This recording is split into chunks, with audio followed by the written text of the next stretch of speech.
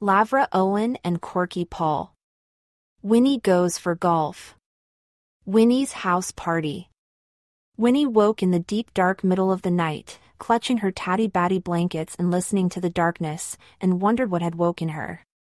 Silence. There should have been a sound of Wilbur snuffling and grunting. Wilbur? Winnie picked up her wand. Swish! Abracadabra! The end of the wand glowed like a torch, which scribbled light around the room.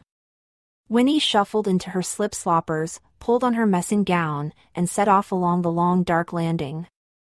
She felt terribly lonely, all on her own in that big house. Wilbur?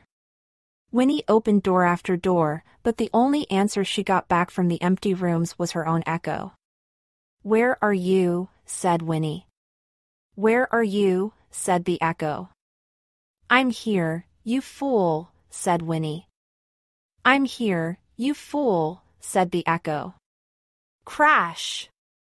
What was that? Winnie hurried downstairs to the kitchen and shone her wand torch. Wilbur, there you are. Meow, said Wilbur, licking his lips. Heck, Wilbur! You've cooked more than we could eat in a week, said Winnie, right? That's it. Meow. We're going to have a house party. Me hee hee, laughed Wilbur. Not a party for houses. That would be as silly as a snail taking up clog dancing. A party for people in our house. We've got empty rooms and too much food. And I'd like people to talk to instead of just cats and echoes. Row, scowled Wilbur. So Winnie raced around her house, magicking rooms ready for guests. Abracadabra! Cobweb curtains appeared. Abracadabra! There were suddenly toad plump cushions, vases of thistles, slug slime soaps in plastic packets, and more. Our guests will be as snug as a whole termite hill of bugs, said Winnie. Abracadabra! Winnie magicked herself a magnificent party dress. Now we just need to plan an itinerary. Meow. It's a list of what we'll do and when we'll do it, said Winnie. You'll have to write it down, Wilbur. Itinerary 8:00 a.m. guests arrive, show them to their rooms.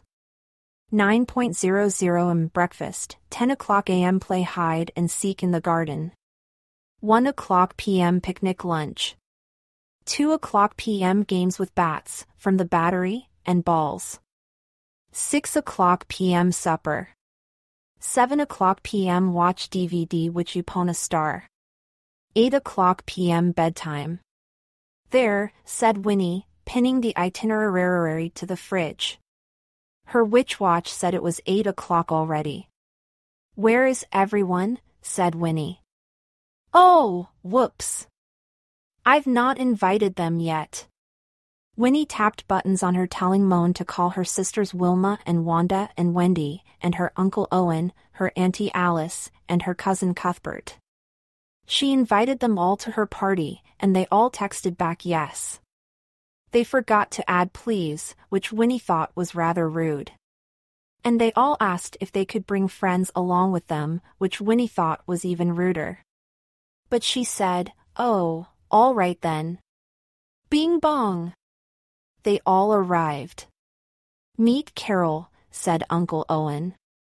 Allow me to introduce Zane, Stig, and Fong, said Cousin Cuthbert. This is Clemency, said Auntie Alice. I'm not sharing a room with her, mind. Luckily Winnie's house was big enough to have rooms for everyone, not that any of them were happy with what they got. I wanted a sea view, said Wilma. But we aren't anywhere near the sea, said Winnie. Humph, went Wilma. Can't we have bunk beds? Said Cuthbert. This pillow is lumpy, said Carol. Oh, for Goosey Gander's big fat panda's sake, let's have breakfast, said Winnie. It got worse at breakfast. Cuthbert said, you know why they call it breakfast? Why? Because it's when you break things fast, he said. And he picked up his cereal bowl and threw it onto the floor smash. And soon rip. Crash. Splinter, Winnie's guests were having a smashing time, breaking her things. They were behaving very badly. Come into the garden, said Winnie. But they went on behaving badly in magical ways. Pow. Zip. Zap. Zlop. Zing. Croak. Magic was flying off wands all over the place. Winnie ducked. Air. She said, we must play hide and seek now. It's on the itinerary. Bagsy, I'm it, said Wendy. Everybody hide while I count to 100. 1 tickle flee, 2 tickle flee, 3. Winnie's guests hid here, there, and everywhere.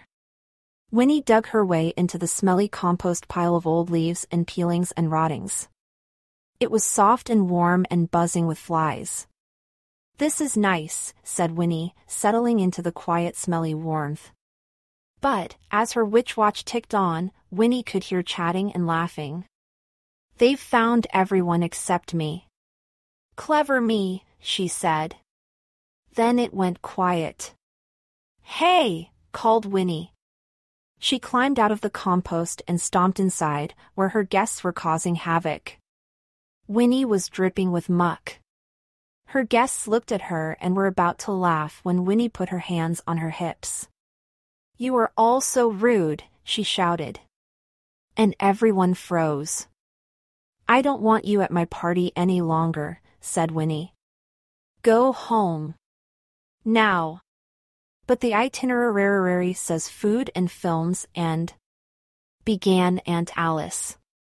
Winnie was wondering if they would all refuse to go, when... thump, thump, thump. Winnie looked over her shoulder and saw Jerry coming through the garden. She turned back to her guests. If you don't all go home now, I'll get my big brother onto you. What big brother? Asked her guests, especially her sisters. My big brother, Jerry. Look! Winnie pointed. There he is. Thump, thump. Can I borrow a cup of sugar, please, missus? Said Jerry. He's big, isn't he? Said Winnie. Winnie's guests gasped. They grabbed their bags and they tumbled out of the house and away. Thanks, Jerry, said Winnie. Will you stay for tea? It was nice sitting and chatting and scrunching and slurping and burping with just Jerry and Scrub.